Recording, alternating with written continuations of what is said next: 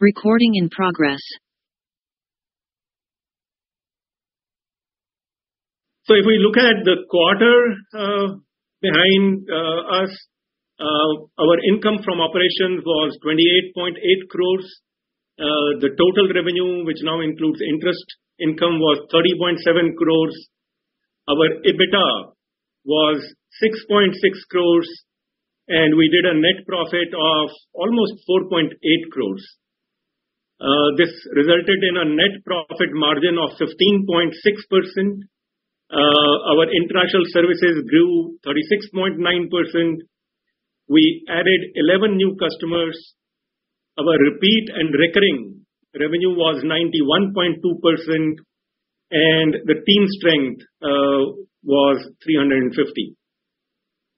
Now, if I look at the H1, there's just adding the last two quarters, but for the sake of completion, our income from operations stood at 55.8 crores. Our total revenue at 59.4 crores. EBITDA at 12.1 crores. Net profit at 8.8 crores. The net profit margin at 14.9%. Our international services grew 32.3%. We added 27 new customers during the last, H1. Our repeat and recurring for the two quarters together stood at 94.2, and the team strength has stayed consistent at around 350. If we now look at our performance as percentages, our revenue for the quarter grew 6.9% over the last quarter. Yes, as some of you might be thinking, this indeed is the first time that I recall that our quarter two has been bigger than quarter one for reasons that we have mentioned in our past conversations. But we are not complaining. We are happy that it is so. It just sets a new benchmark for us, sets a new bar for us for moving forward. Our year-on-year growth has been 56.8%. Well, before you ask me, let me also say that some of this increase, Y on Y, which may appear, non-trivial, is also because maybe in the year before, our quarter two wasn't that good. But as we keep getting stronger, the challenges will only become stronger as well, and we are equipping ourselves to get over those. But I think the healthiest thing is that our EBITDA this time now crossed the 20% range that we had been working under. So we went to 21.5%. Our net profit therefore jumped to 15.6%. All these numbers have resulted in an EBITDA growth of 18.6% Q on Q and 123.6% Y on Y. The EBIT growth was 19.2% Q on Q and 126% Y on Y, and the net profit growth Q on Q was 18.6% and Y on Y it was 118.9%. If we look at the half year, the total revenue grew year on year by 39%. The EBITDA stood at 20.5%, net profit at 14.9%. This means an EBITDA growth between the H1 of this year and last year is 72.4%. The EBIT growth is 72.7%, and the net profit has grown 71.7%. This slide gives a view of the percentage of services business that we have had from different regions. You will see the numbers are roughly the same. So it shows that we have had consistent push in all geographies. India was 36.3% in Q2, and for H1 it was 36.3%, and for H1 it was 36.2%. US again 42.4 and 42.5. Africa 10.1 and 10.3. APAC 7.0 and 7.6. Europe slightly increased, just one odd new customer, 4.2% in Q2 versus 3.4% in the H1. This graph basically shows how the numbers have moved. You can study them at your convenience. There isn't much that I have to explain on this. This again shows the contribution from our customers to our business. Our top 5 customers contributed 17.3% to the revenue, and our top 10 contributed 28.3%. If you look across the bars, you will see that the number has stayed roughly the same across quarters. Very, very small difference, which is an indicative of the consistency of the business and the stability of our customer connections, our engagements, and the overall business. The number of customer adds, which I mentioned, was 11. Of these, 7 are domestic and 4 international. And in H1, the total number is 20 domestic and 7 international. On this side is a view to some of the key clients. Not all of them have been acquired in the Q1 or H1, but we did some significant engagements and projects for these during this period, even though some of them have been our long-time customers. So this is the number, and the next few slides is what is closer to my heart, because that gives the story behind the numbers. One of the most important things that I had made a mention of in the last call was that we are working with a prominent financial accounting software companies here in India, moving them to cloud. So the news is that this company is busy. I think other than Tally, Busy is probably the most prominent accounting softwares, very dominant in the market. So we have been engaged with them, and we carried out very stringent, proof of concepts, and ultimately they have decided to move gradually to Azure.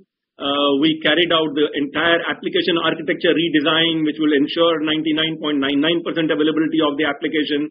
We had to redo the security architecture of the application and again user access, the deployment strategy for scalability, business continuity and data availability strategy. So as a result of the successful POCs, all the new users on the Busy accounting software are now being provisioned on Azure. And majority of the existing users are expected to be migrated over a period of next 36 months. Just for information, Busy has more than 350,000 active users in the country, and they have a network of 450 channel partners. By moving to Azure, Busy is taking steps to fulfill their mission of to be the most secure accounting packages on the cloud. Most of you might know, but just for information, Busy Accounting is an India Mart company. The momentum on EdTech continues, although the last quarter was largely spent in executing the projects that we had won, but we did get an LOI from a large university in North, but we also made some significant product enhancements during this period. So generative AI using the Azure OpenAI services has now been bundled into the product, and several functionalities of the application are now using generative AI to give the edge to the users. The phase 1 of solution has gone live with the American University Antigua and SI UK, and several universities are currently assessing the solution. That assessment continues to be underway. We combined our experiences of a couple of projects in the banking and financial services industries and put together this product called BaFins, which is Banking and Financial Industry Solution. This solution basically enables these organizations, by letting them enhance their operational productivity, customer satisfaction, customer loyalty. So for banks, while we don't do the core banking, we do everything which is around enabling them manage all these functionalities. And we have a new customer win there.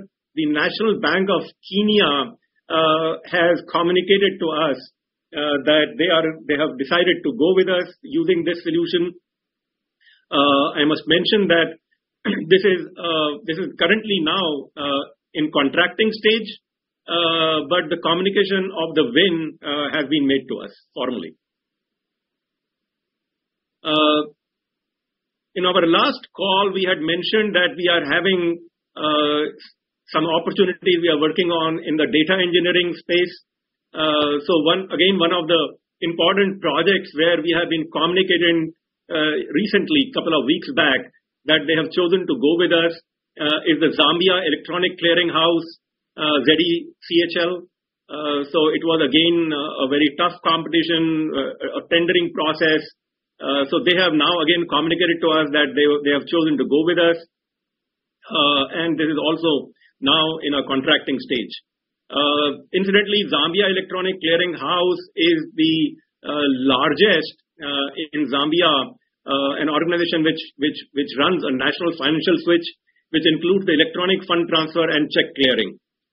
We are going to build a data warehouse for them. On top of it, we will do data analytics and visualizations, which will include data transformation, cleansing, harmonization, multi-dimensional data modeling, setting up data governance and access.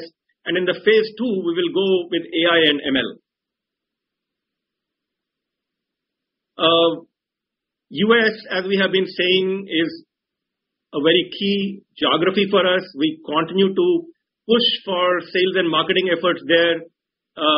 As we had mentioned in our last call, we hired a head for our Canadian operations, who you can see in this picture. On my right side there is our colleague from Dallas. So we recently participated in a pretty large conference and exhibition there in the US, and our commitment to that region and push for building up that region will continue over the next couple of years. The good news is that Microsoft is growing as well. They recently released their numbers for Q1. The intelligent cloud business has grown 19%, the Azure has grown 24%, and the Dynamics 365 grew 28%. These numbers are the largest in the industry. So Microsoft's momentum continues. We are leveraging that, but obviously we have our own initiatives as well through our industry solutions, our IP, and our geographic spread, and we will continue to build on that momentum. This slide is what we saw yesterday, so this has not changed. What's ahead of us, the urgency for business to embrace digital transformation will continue. The demand for businesses for intelligent data platforms is going to continue. Modernization of applications is going to continue. If the acceptance of Azure is increasing and getting strengthened further, most of the custom applications are now being built on low-code, no-code platform where we are doing a significant amount of work. And then our geographic spread is going to be a strategy that we are going to leverage, for our growth and for continuity of business. The remaining slides you have all seen, so I will just shuffle through them. In case you have any questions, you can stop me. Else at the end, I have not made any changes here. Everything is what you have seen before.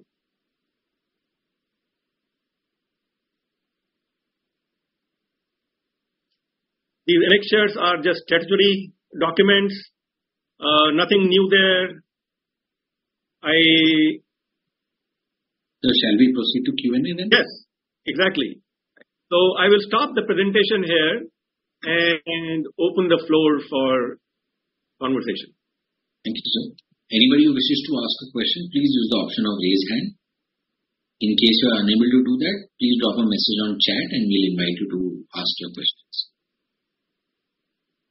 Amey, you can go ahead, please.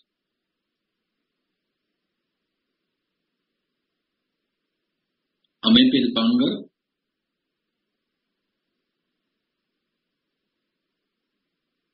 And by the way, anybody asking a question, it will be great if you also switch on your video. That gives me a feel of talking to you. Absolutely. Am I audible? Yes, absolutely. Thank you so much, Ajay sir, meeting you again. Congratulations for a really good set of numbers. Just wanted to, get some information from you about the acquisition that we had planned. I know that you are not in rush. I'm also aware that you want to do this right. So you don't want investors to push you. But just wanted to understand your perspective on where you are since we last spoke about it. That's it, sir. Thank you. So, the push continues from our side. We have been evaluating, I think during this period, we evaluated 5-6 companies since we spoke last. There are at least 2 with whom, we have moved to a second, or you may say a third level of conversation. Where it will go, I cannot say, but this is a very important and key initiative for us. We will continue pushing this, and I personally spend a significant amount of my time on this. By the way, at least one of them is a US company. Another one is an Indian company, but with business in US and India both. So is this still in the US markets? Because last time you gave us that there are probably 2 ways you are looking to acquire, either one company domestically for the data science, or probably one company in the US. Yes. So that's what I said. One of these 2 is a US company. The other one is an Indian company. Understood. And sir, one last question about the solution that you had implemented for the Bank of Rwanda. And you had mentioned in our last conversation that Microsoft liked that product, and probably there is a potential of that solution being taken by them and, extended to some other Microsoft customers. Yes. So are we seeing something of that sort happening already? So the National Bank of Kenya is a result of that initiative. Okay, great. And there are at least 2 or 3. There are 3 other banks. Ritu, you want to, kind of.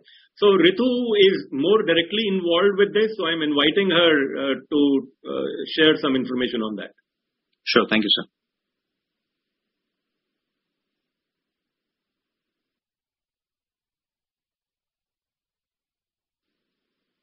Yep. Just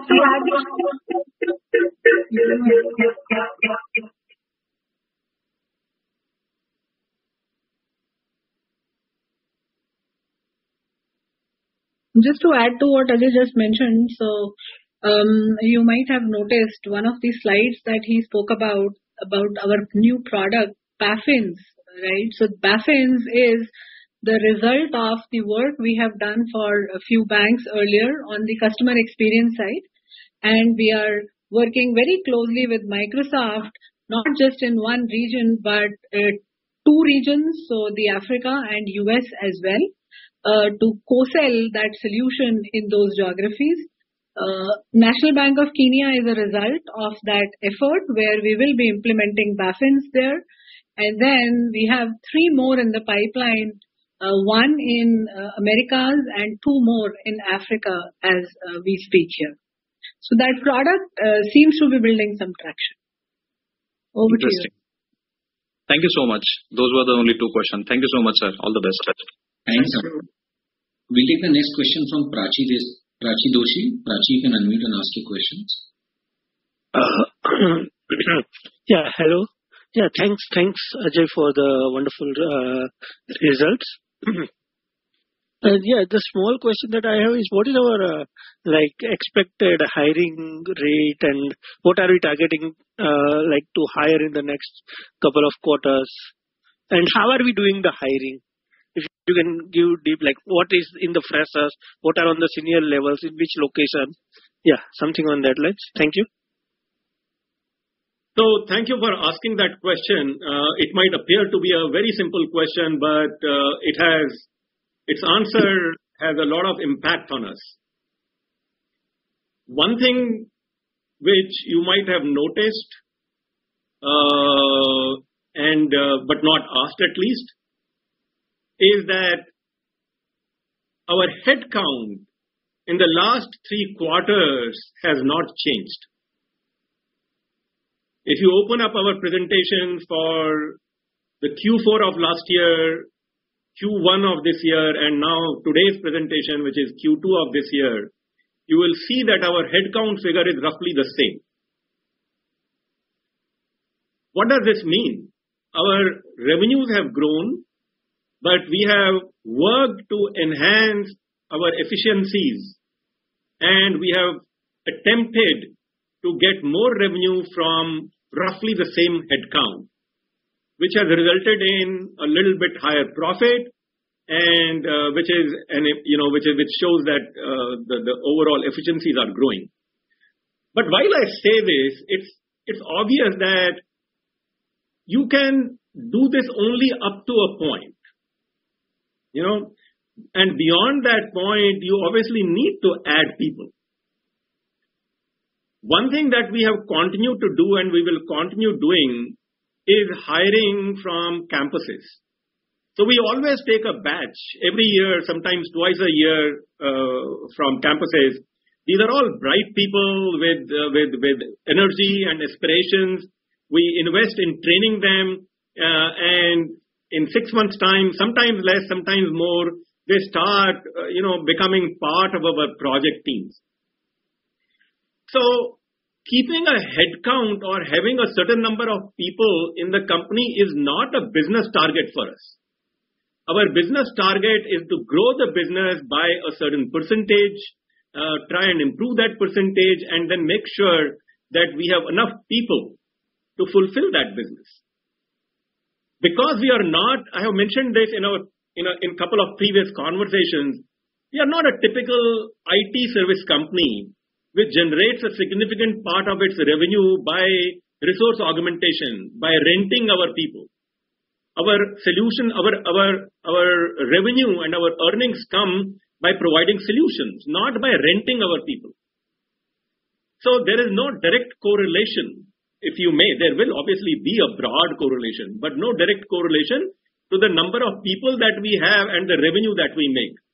We will attempt, I have mentioned that, it will not grow linearly.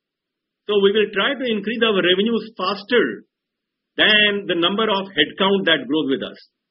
Having said that, we will again, have another batch of trainees being taken in from the campus. When will that be, Ritu? Next? We will start in January. Okay, so we will have a new batch starting from sometime January, February, and then typically sometimes we do twice a year, depending on how big a batch that we have taken. There will be obviously some lateral hirings that we'll keep doing from time to time, and that's an ongoing process. But we are very conscious of the cost of resources and don't, keep hiring a certain number of people as a business target. Got it. Yeah, thanks for the detailed answer. And yeah, the follow-up was the 350 count that is constant. Is it due to the attrition and hiring that was constant? If yes, then what is the attrition rate approximate? Yeah. Yeah, I will respond to that. So there are two figures that I have on attrition. If you look at the total attrition figure, okay, because sometimes you want to give people a respectable exit rather than firing them, okay, but you have to keep looking at efficiencies of people. One thing that COVID has done, one bad thing that COVID has done is that it has reduced the opportunities to have connect with people. So the emotional connect that we used to build earlier, right, it has become harder. So the two figures that I want to give you is, if you look at our overall attrition last year, this attrition figure last year was 22%. However, if I look at only the people who were not trainees or people who had spent less than 1 year. Okay? If I discount them, then the number of people who had spent 1 year or more in the organization, the attrition number of that category was only 6%. Got it. Yeah. That was helpful. Yes. Yeah. The two numbers are so widely separate that this tells you what's going on. Yep. I agree. Yeah. Got it. Okay. And yeah, that is all I have. Thank you. Thanks, Ajay, for the answer. Anything if you want to comment on your work from home strategy, if the time permits, that would be helpful. Well, there is no strategy. I mean, we have a work from home available for everyone. There is no compulsion for anyone to come to office, but every day if you come to office, there will always be, sometimes 10, 15, 20, sometimes 30, 40 people working from office. But because we have now people from literally Kashmir to Kerala, and from Rajasthan over to West Bengal, it's becoming a little impractical to tell people that you have to come to office. Okay? People are doing their work. The only one concern that we have is that we are not able to impart as intense and as personal trainings as we used to do earlier, but we are looking at ways to improving that. Got it. Okay. Yeah. So what I understood is we will continue our work from home for a longer period of time. Yes, that's correct. Okay. Thank you. Thank you, Mr. Doshi. We'll take the next question from Vinay Alluri. Vinay, you can unmute and ask your question. Thank you so much for the opportunity. And I congratulate for the record-breaking quarter, and it's a very good quarter numbers to see. My question was around last Microsoft results, and we see their cloud business is growing along with the Oracle Cloud. Because they have arrangement with the Oracle Cloud, so their apps and then Microsoft apps are collaborating and then giving the business. So when it comes to our company, is there any strategy to work on Oracle Cloud applications also to give any develop products over there, or is just focusing on the Microsoft alone right now? Okay. See, we have to first, we have to put the horse before the cart. And to do that, we have to see that what is it that we are trying to accomplish, right? We are not trying to accomplish to say that how much of Oracle Cloud do we sell on top of Microsoft Cloud. We are trying to accomplish that how do we meet the business objectives of our customers, right? It is not our objective to see that whether we sell more of one ERP or the other ERP. Our business objective is to see that did we serve our customers and help them achieve their objectives of business. Okay. So in pursuance of that, it doesn't matter what relationships is Microsoft, getting into. Of course, there is relationship between Microsoft and Oracle. There is also relationship between Microsoft and SAP, for example. One of the largest businesses that Microsoft has on Azure is running SAP on Azure. Correct. Okay. So, but these things do not distract us from what we are doing, because we are not just a license pushing company. We are a solutions company. We use a set of products for building our solutions. We have chosen to build them on Microsoft, and Microsoft is doing well. We have no reason to see that, do we need to reassess our choices? But then there always will be some areas, and I have mentioned in the past, for example, the area of digital commerce is one where some of our customers, for example, use products like a Magento or a Shopify or some other products, right? So just because they are not Microsoft products does not mean that we will not use those products. We service and we support and provide solutions on those products to some of our customers. But when it comes to cloud, I think Azure has almost everything that we can ask for right now.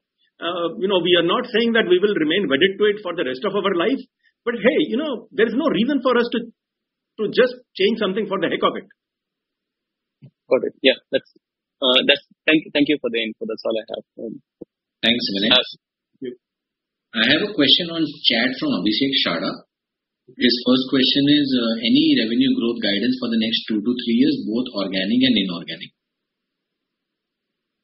Well, the first thing which I would like to say is that at the moment, we definitely, I don't know if fire is the right word, but we are fairly determined to keep pushing for the remaining 2 quarters of this year, the way we have done right now.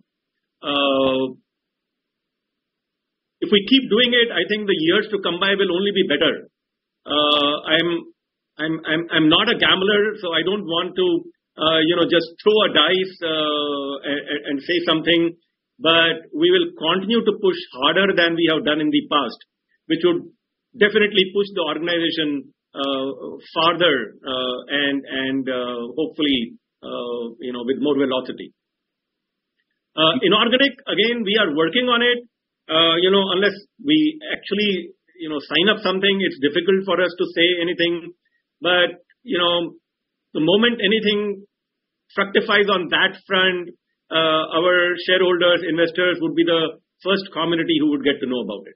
It's an important initiative for us, and we continue to work on it. His next question is, our margins have significantly improved in this quarter. Can we expect similar margins for coming quarters, or do you expect it to improve from these levels as well? Okay, so several points there. Will they improve, or can they improve from these levels? Yeah, of course they can improve from this level. As our international business component rises, these numbers will get better. That's point number 1. The point number 2 is that what has led to improvement in this quarter? There are several factors. One factor, as I mentioned, is we have been able to achieve some efficiency gains. Okay? As I already said, that you cannot expect these efficiency gains to continue, perpetually, because we will need to bring in some new people, and some of those people could be expensive. So in our type of organization, it always happens, you have a set of resources, you try to maximize the outcome from that, but at a certain point, you will have to then prepare yourself for the next stage of growth, for which you will need to make more investment, bring in more people who will help you to grow to the next stage. So it is possible that for some period, you might certainly see that the people cost has gone up, but then that is what will result into a gain subsequently. So you have to keep moving a little bit like that. We definitely target to have better margins, but will those better margins come next quarter? I don't know. We will keep pushing for it. But overall, if you ask me that in 3 years' time, definitely, our margins will be much better than what we see them today. His other question is, you mentioned geographical mix for services. How much is services of total revenue? How much is services of the total revenue? Yeah, sure. So if you look at the total, I will tell you. So our overall, if you look at our H1, our services are about 58%, and our product is 42%. Okay. His last question is, Q2 is our seasonally weakest quarter and Q1 the best quarter.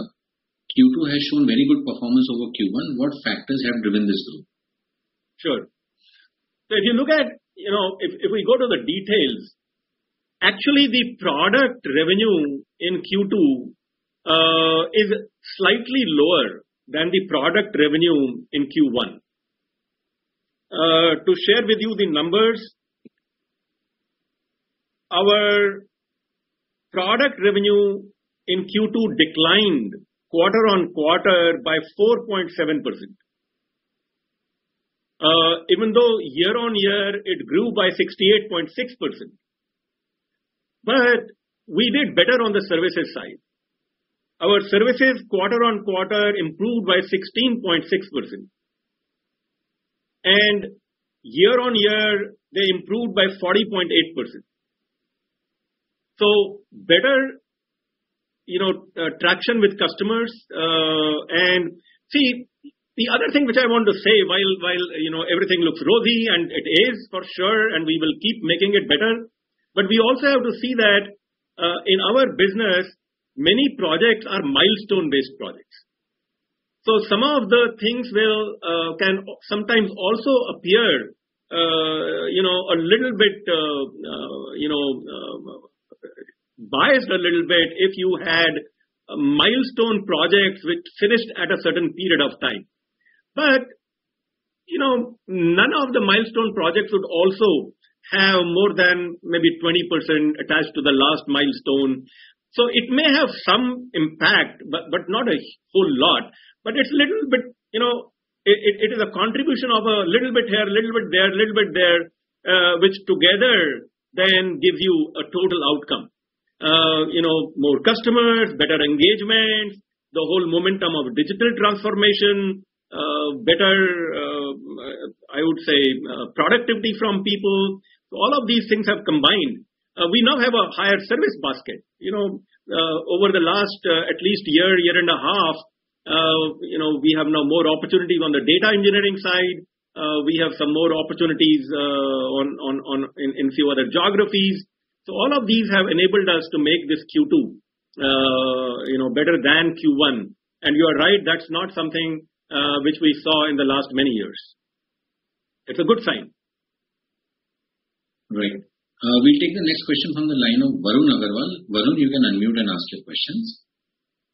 Thank you for the opportunity, Vinay. Congratulations, Ajay and team, for the wonderful set of numbers. Now that you have appointed the Canadian head of operations, can you tell me a little more about our plans to grow the business there? Canada is a very important geography for us. I can think of at least 2 customers that we have in Canada, who are $1 billion company. So our business momentum continues there, and that's the reason that we decided to strengthen that business. So you saw him in the picture that we had in the exhibition. He's a local Canadian, has been in the segment for many years. So we will continue to push with our set of offerings, which are across the business application side, ERP and CRM, the data side, the Azure side. It's an important market, and we continue to put significant emphasis on that along with the US market. Okay, thank you and all the best. Thank you very much. Thanks, Varun. I have a question on chat from Maruti Nandan Sada. What's our long-term vision in terms of growth for next 5 years? Can we take our company to 1,000 crore top line, and how would we be able to do that? Well, all suggestions from you or anybody else are welcome in that pursuit. But more seriously, definitely. But there are broadly 2 areas from which the growth comes. One is organic, with what you are currently doing and the new things that you add for doing, and then the other is inorganic. If you cut it across a different dimension, then it will be different geographies. So when you do more offerings in a certain geography, you get more wallet share from your customers. When you expand geographically, you get a new segment of customers. When you do inorganic growth, you have a new arm added to your overall operation. So these are the things which will keep we will keep working on. And while we do this, we have to make sure that we also maintain a healthy balance of everything else. Be it profitability, be it customer success, customer satisfaction. It would make nobody happy if our revenue was to increase to 1,000 crores, but if we are not making enough money, on the bottom line, or if our customers are not happy. So we have to do all of these things, but absolutely, when you create institutions like this, the institutions have a life, and they have, which is far beyond individuals. And when you move like that, the organization will for sure reach a stage where it will cross 1,000 crores or even more. Why not? Hello, sir. There's a follow-up question in the chat from Abhishek Shada. Can you give operating margins for services and products separately? I can, but we just put all these numbers together just in the last couple of days. I may not have that number ready with me right now, but I can tell you, I may not have a number ready to the accuracy of a decimal or the last digit, but broadly speaking, as we have mentioned in the past also, our domestic services give us a margin of approximately 23 to 25%. Our international services give us a margin of approximately 50%, and our product gives us a margin of somewhere between 18 to 20%. And his second question is, going forward, services revenue contribution will increase gradually. Is the understanding correct? The services contribution will increase with the increase of our international business, because our margins in that business are significantly higher than the margins from our domestic services. But while we say this, I must also, because somebody may say, then why are we doing the domestic business? So it's important for us to also understand that the product business in India today is significantly larger than the product business that we have in the international market. So the two businesses together are not exactly, but roughly the same. Not much difference. So we have to keep pushing on both fronts. We have to keep pushing pedal on both fronts. India is the fastest growing economy in the world. The next couple of years are going to be game changers there. We have seen India business growing pretty rapidly in the last 2 years, even for us. But for the overall, so we build our solutions there. We gain experience here. Our products get into the market faster here. So that is what makes it the critical part of our operations. And then we have this push on the international side where we have a higher margin, which keeps the overall operation healthy. We'll take the next question from the line of Puran Singh Sajdev. You can go ahead and ask the question.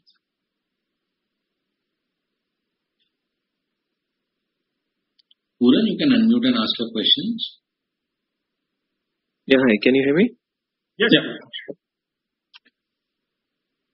Okay. Firstly, congratulations, Ajay, for the wonderful results. So my question is probably I got disconnected, so not sure if if I'm repeating the question. So the question is around if in case if we have the slowdown coming in future, in next couple of months, which we are anticipating, or or increases the inflation, then what are our plans, to tackle with it? Yeah, sure. So you see, if there's an earthquake, everybody will get impacted. Okay. Similarly, if there is a slowdown, everybody will get impacted. So what we are trying to do is we are trying to mitigate the impact of that, to say that the impact on us will be probably less than what it will be for many other organizations. And to do that, the few things that help us is our basket of offerings is very complementary to each other. Even when there is a slowdown, businesses still need to do what they need to do. And these businesses then start looking at, low cost, I would say, sources for getting their work done. So that is one part of it. So if there is a slowdown happening in some part of the world, chances are that they will look for other places like India for that. That could be an opportunity for us. The other thing is that, slowdown is unlikely to happen in the entire world at the same time. If you look at our whole customer base, covering the US and Canada, both regions, and then doing a reasonable growth in Africa, India and APAC. So we have had customers in 30 plus countries. So working across these geographies, working across these customers, sometimes a certain industry faces a slowdown. For example, during COVID, the whole travel industry faced a slowdown. But then we work across a set of industries. We have solutions for 8 to 10 industries. So that is again what helps us in tiding over. So when the travel industry comes down, maybe the education is going up. If one geography goes down, maybe the other geography is going up. So all of these things together enable us to provide a cushion for any untoward situation on the financial front worldwide.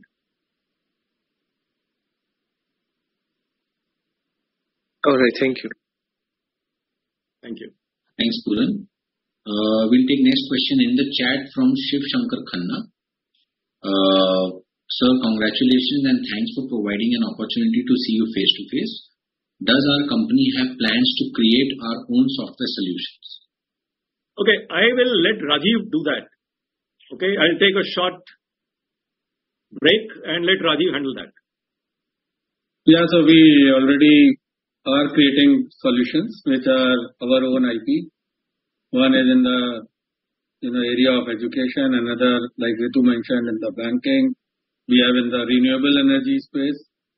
So these are the areas where we have already built our solution and we have customers. These solutions are accepted. They are also published on Microsoft, App Source. So they are on the marketplace. And with these solutions, now we are actually getting to the maturity stage where we have the customers in India, and now we are looking for the market outside India also. So there's a huge potential. And as Ajay mentioned in his slide, we are now going to create and bring intelligence into each of our solutions. So while Microsoft will release the generic, AI technology, we'll be creating and releasing the industry-specific co-pilots. So just to give you an example, let's say if we are in the education, there will be specific co-pilot for students, another co-pilot for the faculty, which will be our product on the Microsoft technology base.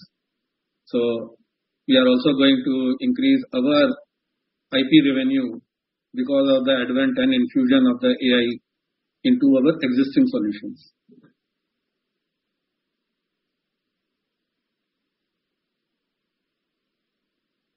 We'll take the next question on the chat from Prasanjit Paul. Do you have any timelines in mind for the acquisition? What kind of inorganic additional revenue we are looking at from the acquisition?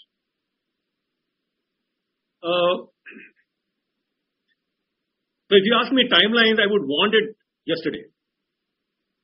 But at the same time, as we have been mentioning, that we don't want to be rash and take decisions which we are not really sure about.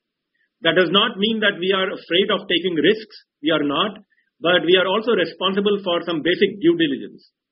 Now, this takes time. I would say that my expectation is by this time next year, we would definitely have succeeded, largely, but it could happen earlier. I'm just saying a time frame which at least is, I would say, doesn't appear too soon for you to make any forecasts on that basis. But it's an important initiative for us. We are working on it. We will let our investors and our shareholders know about it as any development happens on that. There is a question in the chat from Mr. VN. His name is abbreviated. His full name is Vivek. Kindly share the split in revenue percentage for India and global. Also between product and services revenue in a quadrant matrix. Also, what is the growth trajectory percentage across these 4 buckets? Okay. All right. So overall, if you say India versus international, in quarter 2, India was 53% overall, international was 47% overall. On the product side in quarter 2, India was 76%, international was 24%. On the services side, India was 36% and international was 64%.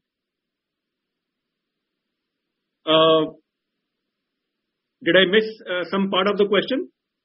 No, I think you've answered the question. Okay. Anybody else who wishes to ask a question may use the option of raise hand.